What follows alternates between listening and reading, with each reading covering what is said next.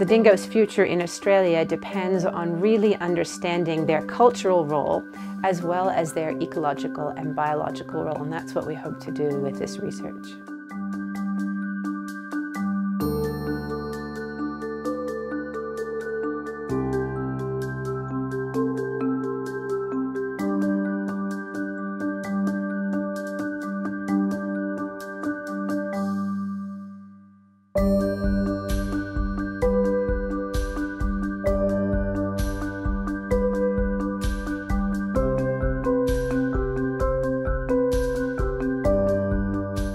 If we view dingoes just as an invasive pest and an invasive species on par with a noxious weed, we really risk exterminating one of Australia's keystone predators, and now Australia's top predator aside from humans.